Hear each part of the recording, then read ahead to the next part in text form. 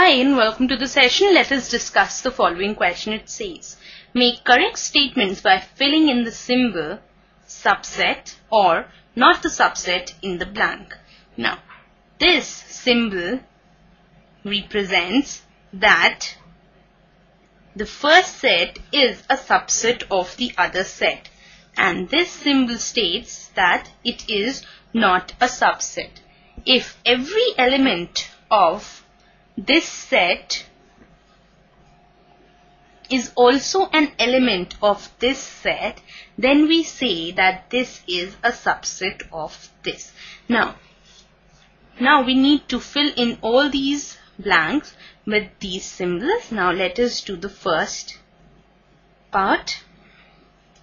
It says the elements of this set are 2, 3 and 4, and the elements of this set are 1, 2, 3, 4, 5.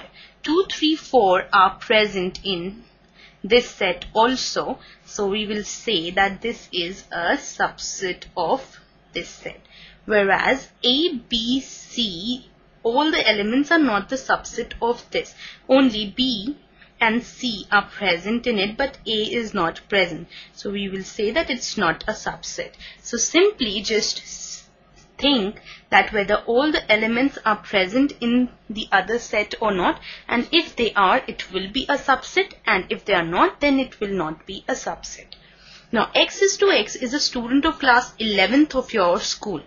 X is to X is a student of your class. So your school has how many students? N number of students, but your class have a limited number of students. So all the students of class 11th are not in your class, so we will say that it's not a subset of the other set, right? So you need to think about each and everything and then tell whether they are the subset or not. But if I change this from class to school, then what will be your answer?